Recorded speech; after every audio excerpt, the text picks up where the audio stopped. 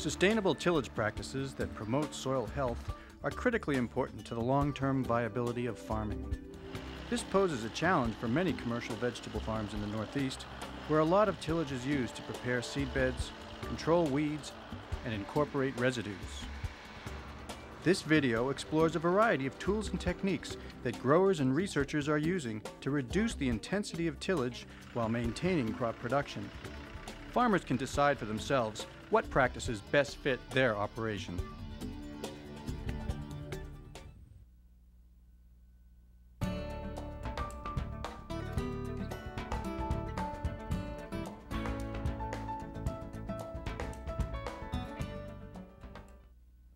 In the past 50 years or so, we've focused a lot of our attention on the chemical functions of the soils, and we've established a good infrastructure for soil testing and providing advice to farmers about the chemical functions of the soils.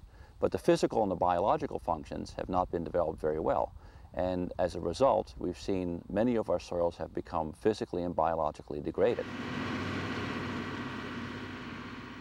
Farmers have a real challenge with managing the physical and the biological health of the soils, because traditionally tillage is a very integral part of the cropping system. Yet we now know that tillage also has a strong negative impact on the health of the soil, and certainly if tillage is repeated year after year for many decades, we see tremendous degradation of the soils. So we need to focus on finding alternatives to traditional tillage systems to build up those soils again and make them productive for our crops. Tillage affects soil health in a complex way. On the short term, tillage provides benefits by loosening the soil and allowing for water infiltration and oxygen to enter into it. In the long term, however, repeated tillage oxidizes organic matter that's critical for soil aggregation and structure.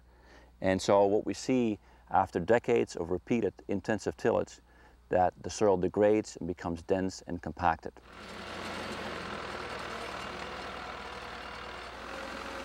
The moldboard plow has been used for centuries to invert the soil.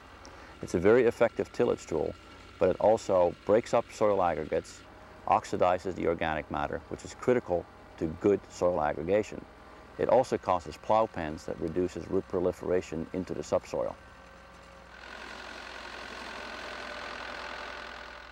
The rotavator is a tool that does an excellent job of creating a seed bed, and it has been used in vegetable systems for that reason. The concern about the rotavator is that, like the moldboard plow, it's a very intensive tillage tool, and in the long run it causes the destruction of soil aggregates.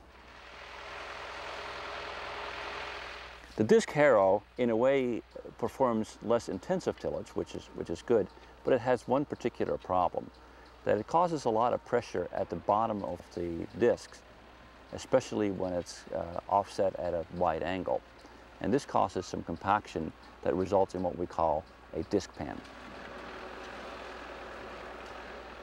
To build healthy soils, we need to use good management practices, and I look at it as a balance sheet. Tillage and intensive monocrop production are practices that reduce the health of the soil. They degrade the soil. Other practices like cover cropping, good rotations, especially those including sods and legumes, and the addition of organic matter like manure and compost help build the soil.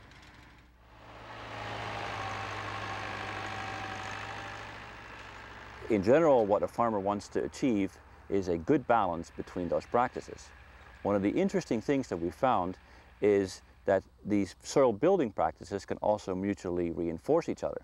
For example, combining reduced tillage or no tillage with cover cropping enhances the benefits of both.